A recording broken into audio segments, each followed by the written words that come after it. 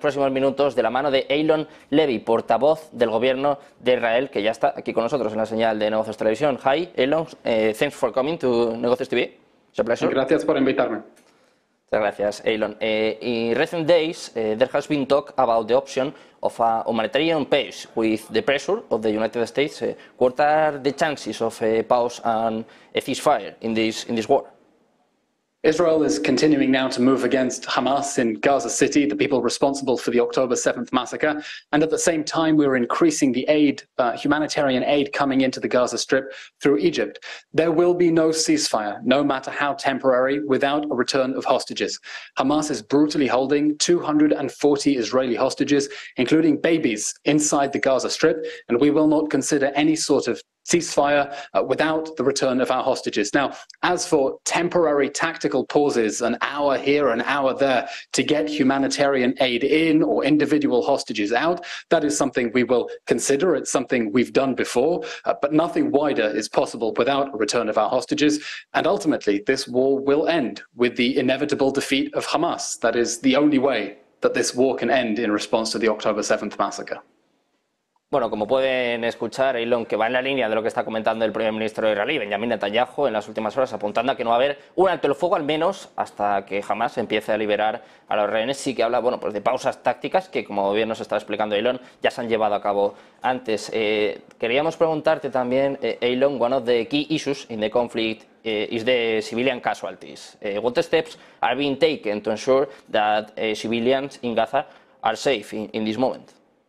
First of all, of course, the images we see in the Gaza Strip are heartbreaking as a result of Hamas deciding to declare war on us on October 7th. And we hold Hamas fully accountable for every civilian casualty as a result of its decision to declare war and its decision to fight that war from inside densely populated urban areas. Israel has been taking unprecedented efforts to keep civilians safe. For over 3 weeks, we've been urging residents of northern Gaza to evacuate south temporarily for their own safety.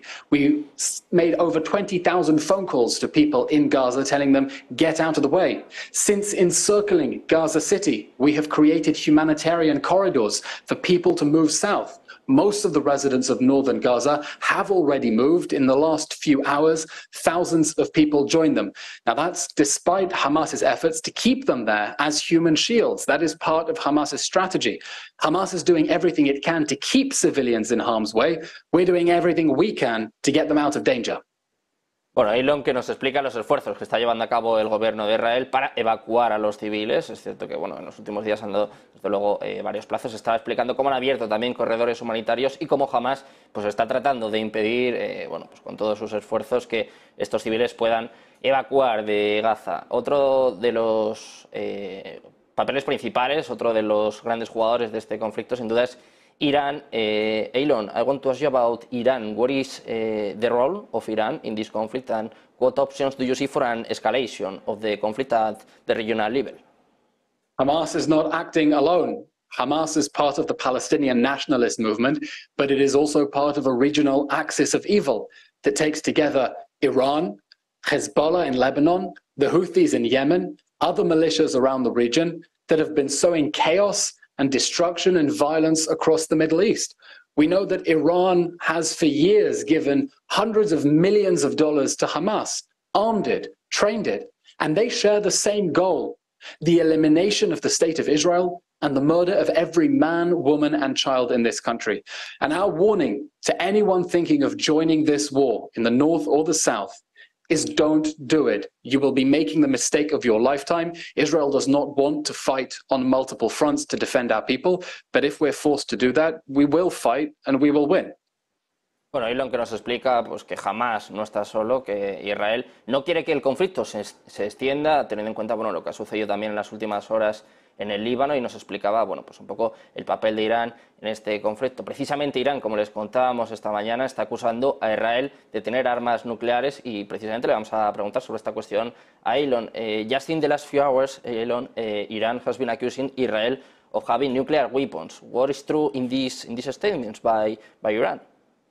Iran is a country whose regime openly vows a second genocide of the Jewish people, that openly says it wants to wipe out the state of Israel and is now working towards achieving the nuclear weapons with which it can do that. And we will, of course, continue standing up against Iranian aggression, against Iran's attempts to harm our people.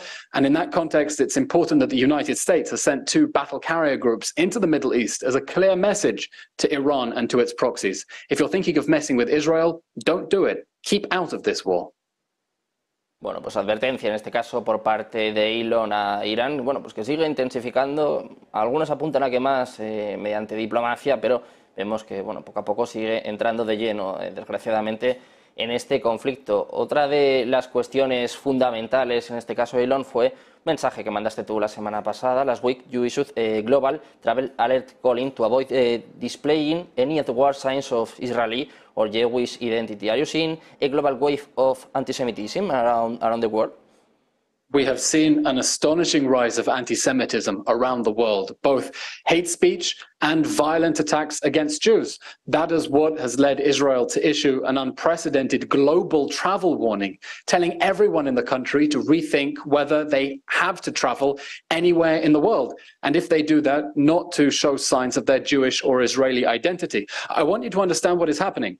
We're seeing people around the world marching in support of jihad, marching in support of Intifada. The Intifada was a wave of suicide bombings in Israel in the early 2000s. Suicide bombings on buses, in malls, in cafes, bars, in restaurants. And they're calling to globalize the Intifada. The world has already seen what globalized the Intifada means. Spain has already suffered from Islamic extremist terror attacks on those trains in Madrid. Everyone remembers those horrible images.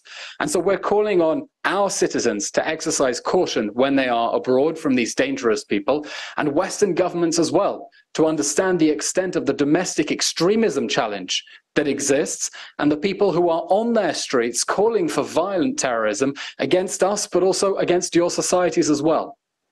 And Eylon, the last question, as a consequence of this anti-Semitism around the world, do you fear a wave of immigration to Israel? I'm sorry, I didn't catch that question.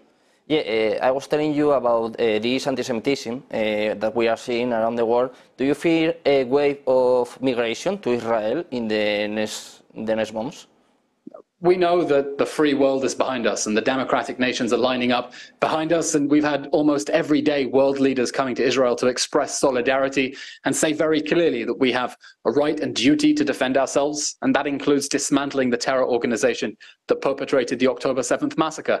The British Prime Minister was here saying the UK wants Israel to win, the President of the United States saying Israel will have everything it needs to win, and the President of France urging us to fight terror without mercy. So we know that we're on the right side of history, and there's only one way that history is going to continue, and that is Israel continuing to defeat and destroy Hamas with, of course, broad international backing. Bueno, pues hasta aquí ha llegado